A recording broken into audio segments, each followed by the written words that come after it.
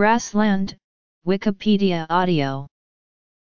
Grasslands are areas where the vegetation is dominated by grasses. However, sedge and rush families can also be found along with variable proportions of legumes, like clover, and other herbs. Grasslands occur naturally on all continents except Antarctica. Grasslands are found in most ecoregions of the Earth. For example, there are 5 terrestrial ecoregion classifications of the temperate grasslands, savannas, and shrublands biome, which is one of 8 terrestrial ecozones of the Earth's surface. Grassland vegetation can vary in height from very short, as in chalk grassland, to quite tall, as in the case of North American tallgrass prairie, South American grasslands and African savanna. Woody plants, shrubs, or trees may occur on some grasslands forming savannas, scrubby grassland or semi-wooded grassland, such as the African savannas or the Iberian dehesa. Vegetation. As flowering plants and trees, grasses grow in great concentrations in climates where annual rainfall ranges between 500 and 900 millimeters.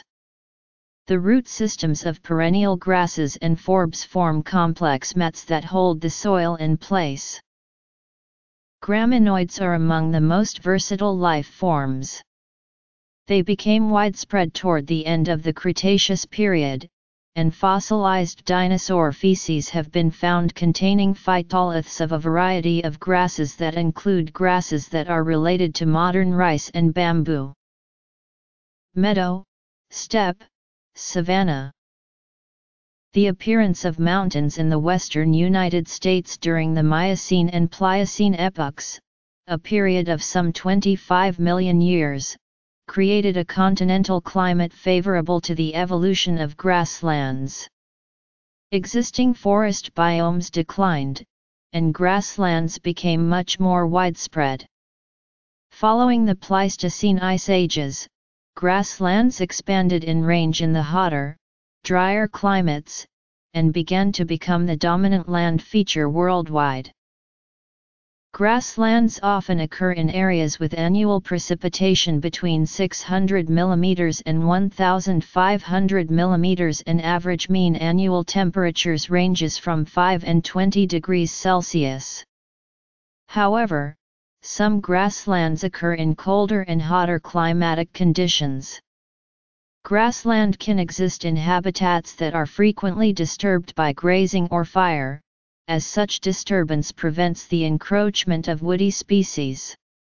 Species richness is particularly high in grasslands of low soil fertility such as serpentine barrens and calcareous grasslands, where woody encroachment is prevented as low nutrient levels in the soil may inhibit the growth of forest and shrub species. Grasslands dominated by unsown wild plant communities can be called either natural or semi-natural habitat. The majority of grasslands in temperate climates are semi-natural. Although their plant communities are natural, their maintenance depends upon anthropogenic activities such as low-intensity farming, which maintains these grasslands through grazing and cutting regimes. These grasslands contain many species of wild plants, including grasses, sedges, rushes, and herbs. 25 or more species per square meter is not unusual. Chalk downlands in England can support over 40 species per square meter. In many parts of the world, few examples have escaped agricultural improvement. For example, original North American prairie grasslands or lowland wildflower meadows in the UK are now rare and their associated wild flora equally threatened. Associated with the wild plant diversity of the unimproved grasslands is usually a rich invertebrate fauna. There are also many species of birds that are grassland specialists, such as the snipe and the great bustard. Agriculturally improved grasslands, which dominate modern intensive agricultural landscapes, are usually poor in wild plant species due to the original diversity of plants having been destroyed by cultivation, the original wild plant communities having been replaced by sown monocultures of cultivated varieties of grasses and clovers, such as perennial ryegrass and white clover. In many parts of the world, unimproved grasslands are one of the most threatened types of habitat, and a target for acquisition by wildlife conservation groups or for special grants to landowners who are encouraged to manage them appropriately. Grassland vegetation often remains dominant in a particular area, usually due to grazing, cutting, or natural or man-made fires, all discouraging colonization by and survival of tree and shrub seedlings. Some of the world's largest expanses of grassland are found in the African savanna, and these are maintained by wild herbivores as well as by nomadic pastoralists and their cattle, sheep, or goats. Grasslands may occur naturally or as the result of human activity. Grasslands created and maintained by human activity are called anthropogenic grasslands. Hunting peoples around the world often set regular fires to maintain and extend grasslands, and prevent fire-intolerant trees and shrubs from taking hold. The tall grass prairies in the U.S. Midwest may have been extended eastward into Illinois, Indiana, and Ohio by human agency. Much grassland in northwest Europe developed after the Neolithic period, when people gradually cleared the forest to create areas for raising their livestock. Formation Class V: terrestrial herbaceous communities, A. Savannas and related grasslands, B. Steppes and related grasslands, C. Meadows, pastures or related grasslands, D. Sedge swamps and flushes, E. Herbaceous and half-woody salt swamps, F. Forb vegetation. The professional study of grasslands falls under the category of rangeland management, which focuses on ecosystem services associated with the grass-dominated arid and semi-arid rangelands of the world. Rangelands account for an estimated 70% of the Earth's landmass, thus, many cultures including those of the United States are indebted to the economics that the world's grasslands have to offer, from producing grazing animals, tourism, ecosystem services such as clean water and air, and energy extraction. Grassland types by Schimper: tall grass prairie, short grass prairie, mixed grass prairie, shrub steppe, annual grassland, desert grassland, high mountain grassland. Evolution. Grassland types by Ellenberg and Mueller-Dombois. Grassland types by Laycock. These grasslands are classified with tropical and subtropical savannas and shrublands as the tropical and subtropical grasslands, savannas, and shrublands biome. Notable tropical and subtropical grasslands include the llanos grasslands of South America. Mid-latitude grasslands, including the prairie and Pacific grasslands of North America, the pampas of Argentina, Brazil, and Uruguay, calcareous downland, and the steppes of Europe. They are classified with temperate savannas and shrublands as the temperate grasslands, savannas, and shrublands biome.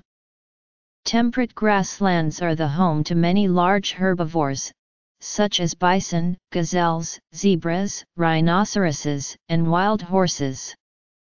Carnivores like lions, wolves, and cheetahs and leopards are also found in temperate grasslands.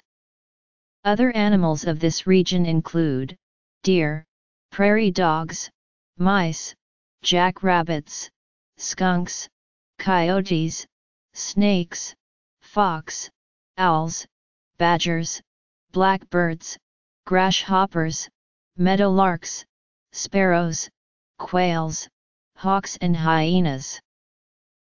Grasslands that are flooded seasonally or year-round, like the Everglades of Florida, the Pantanal of Brazil, Bolivia, and Paraguay, or the Esteros del Iberá in Argentina, are classified with flooded savannas as the flooded grasslands and savannas biome and occur mostly in the tropics and subtropics. Water meadows are grasslands that are deliberately flooded for short periods. High-altitude grasslands located on high mountain ranges around the world, like the Paramo of the Andes Mountains. They are part of the montane grasslands and shrublands biome and also constitute tundra. Climates. Biodiversity and conservation. Similar to montane grasslands, polar Arctic tundra can have grasses, but high soil moisture means that few tundras are grass-dominated today. However, during the Pleistocene ice ages, a polar grassland known as steppe tundra occupied large areas of the northern hemisphere. These are in the tundra biome. Human impact and economic importance. Types of grasslands. Schimper, Ellenberg and Mueller-Dombois. Laycock. Also called desert grasslands, this is composed of sparse grassland ecoregions located in the deserts and xeric shrublands biome. Mites, insect larvae, nematodes, and earthworms inhabit deep soil, which can reach 6 meters underground in undisturbed grasslands on the richest soils of the world. These invertebrates, along with symbiotic fungi, extend the root systems, break apart hard soil, enrich it with urea and other natural fertilizers, trap minerals and water, and promote growth. Some types of fungi make the plants more resistant to insect and microbial attacks. Grassland in all its forms supports a vast variety of mammals, reptiles, birds, and insects. Typical large mammals include the blue wildebeest, American bison, giant anteater, and Przewalski's horse. Other. While grasslands in general support diverse wildlife, given the lack of hiding places for predators, the African savanna regions support a much greater diversity in wildlife than do temperate grasslands. There is evidence for grassland being much the product of animal behavior and movement. Some examples include migratory herds of antelope trampling vegetation and African bush elephants eating acacia saplings before the plant has a chance to grow into a mature tree. Tropical and subtropical. Temperate. Flooded. Montane. Tundra prairies. Desert and xeric. Animals. Temperate grasslands, savannas, and shrublands ecoregions. Tropical and subtropical grasslands, savannas, and shrublands ecoregions.